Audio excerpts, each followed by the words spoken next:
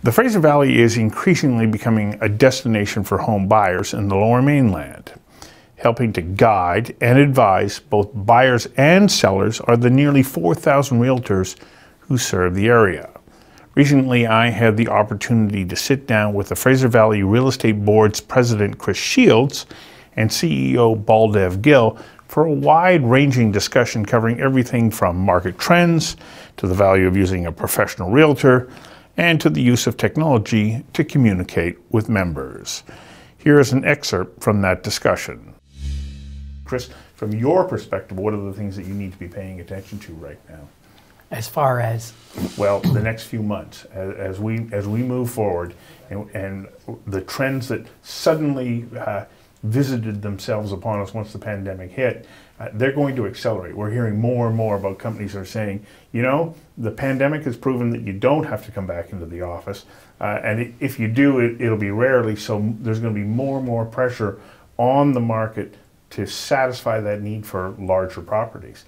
How do you help to keep people, moving in the direction that they want to as far as their living and now working arrangements? Right. Well, I've always felt that it's a realtor's job to educate their clients so that they're better informed to make the decisions that they're faced with. But never has there been a more important time for that now, Stu. So I was meeting on Zoom last night with some new clients, for example, and instead of a face-to-face meeting at their kitchen table, we had a Zoom meeting.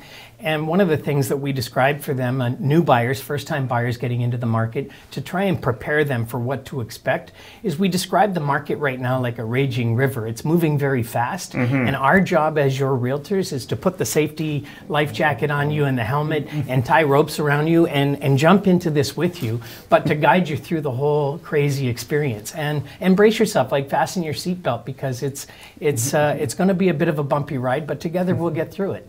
So it's about educating our client, I would say, is primary importance right now. That's a great metaphor, because I think that's probably the way that it feels for an awful lot of people, because they're having to make such an important decision. They don't necessarily know how to weight what is the most important versus what are the things that you deal with as you move along. What's the greatest misconception that you're sort of encountering, especially from first-time buyers right now, in this crazy market? Well, I think misconceptions are really come along when they're undereducated. Yeah. They think that they can put a lowball offer in or a subject to sale offer in on a property that's going to have 10, 20 offers on it. And it's just not feasible. So it's really about preparing them, as we said earlier, to have their ducks in a row and to be prepared to pull the trigger when the time is right, but to have done everything we can to mitigate the risk for them, because there are definitely risks involved. And there's always been this scenario ever since I've been licensed and long before I got into the business, where you don't want your client to be to purchase first and then not be able to sell and be stuck owning 2 homes and 2 mortgages, or to sell first and not be able to find something to buy and be left homeless. Right. So we never want our client to be faced with either of those scenarios, and it's a delicate balancing act that we have learned over the decades to guide our clients through that. But in markets like this, it's even more important to guide them away from those risks. And sometimes it's about having a backup plan or a safety net. If we sell first, which is recommended in this market, could you live in your mom and dad's basement for a few months if necessary? Not that we would need to exercise that option, but do you have a backup plan so that if we're stuck, bidding on properties until we get the right one for you, what's the backup plan? Yeah, as you were explaining that, you can't have subject twos if you're hoping to buy a house, I'm thinking, but aren't those supposed to be the safeguards that ensure that you don't get caught in that no man's land? But you're saying that is part of the reality of the market. It is part of the reality, but there are things that a buyer can do to mitigate that risk. For example, we would always recommend a buyer do a home inspection before buying a property. So in this market, we might say, look, it might cost you $400 or $500 to do a home inspection, but go ahead and do one before you submit the offer.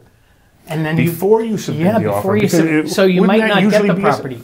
Holy smokes! That's one option for a buyer to consider. Also for sellers, for listing a property, we're suggesting to sellers that they get a home inspection done before listing it and make it available to all the potential buyers.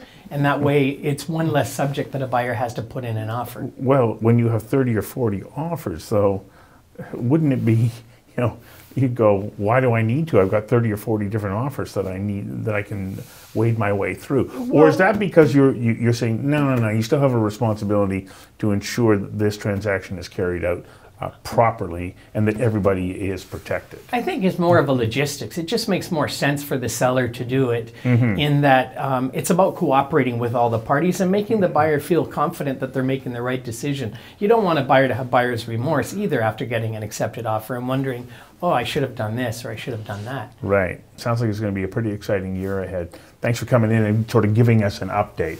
I really appreciate you taking the time to do that. Thanks for having us, Stu. Thank you, Steve. Appreciate it. And thank you for watching.